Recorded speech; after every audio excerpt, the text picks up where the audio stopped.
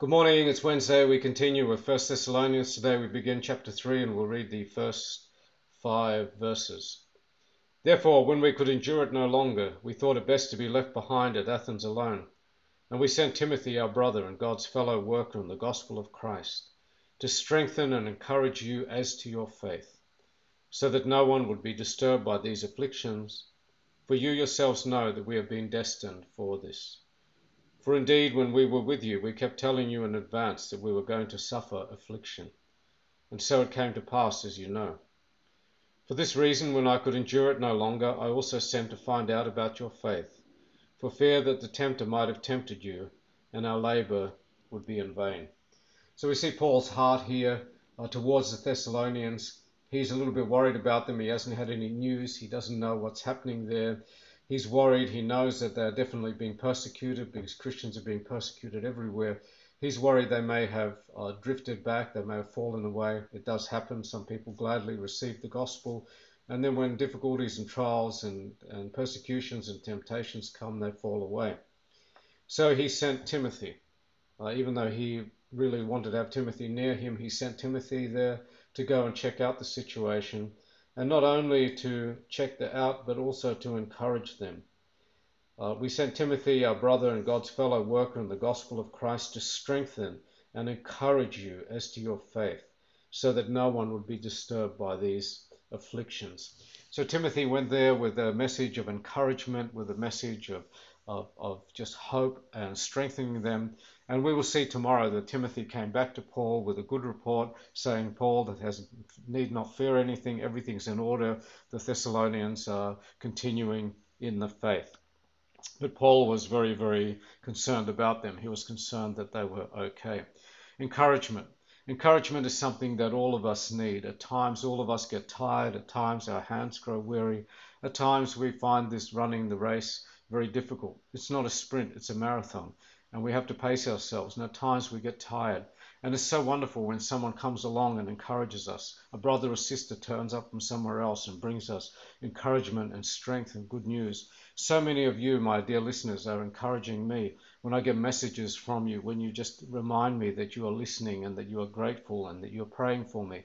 That really lifts up my hands and strengthens me and gives me the just the impetus to keep going and the will to keep going, to keep bringing you these messages, to keep recording sermons, to keep preaching God's word. So may I encourage you to continue to encourage me and to encourage one another.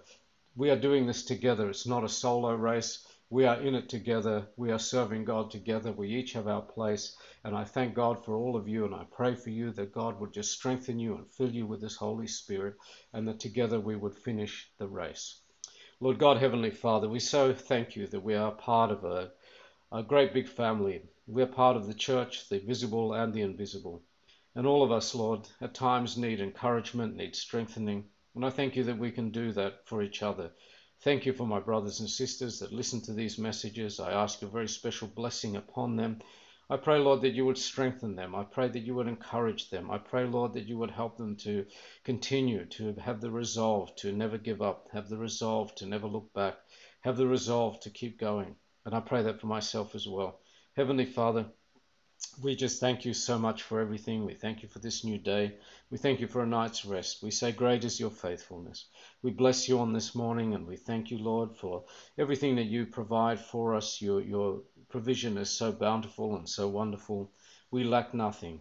We thank you for that. Heavenly Father, we pray for our government and we pray for our country. We pray for our leaders. We pray, Lord, that you would give them wisdom and understanding and help them to execute their jobs faithfully, to do what is right.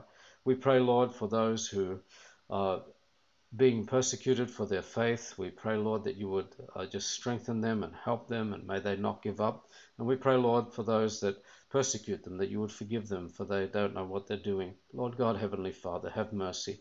Have mercy on the lost. Have mercy on those who are suffering under terrible regimes and evil governments and evil leaders.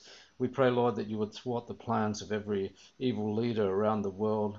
And we pray, Lord, for the Ukraine. We pray for peace. We pray, Lord, for Israel and the Middle East. We pray for Palestine. We pray, Lord, for peace. Heavenly Father, we pray for an end to hostilities. We pray for the sick, the dying, the poor, the needy, the homeless. Lord, have mercy. Heavenly Father, we lift up before you our loved ones near and far. We lift up before you the church. We pray that you would cleanse her, strengthen her, renew her. Lord God, may we not waver in our faith. May we be strengthened, and may we always serve you. And may we come to your presence with thanksgiving in our hearts always for everything. Your provision is so beautiful and wonderful and total. We bless, praise, and worship you. Now together we pray, Our Father who art in heaven, hallowed be your name. Your kingdom come, your will be done on earth as it is in heaven. Give us this day our daily bread. Forgive us our trespasses as we forgive those who trespass against us. Lead us not into temptation, but deliver us from evil. For yours is the kingdom, the power, and the glory, now and forever. Amen. So my friends, have a blessed day. God be with you. God willing, I'll see you all again tomorrow.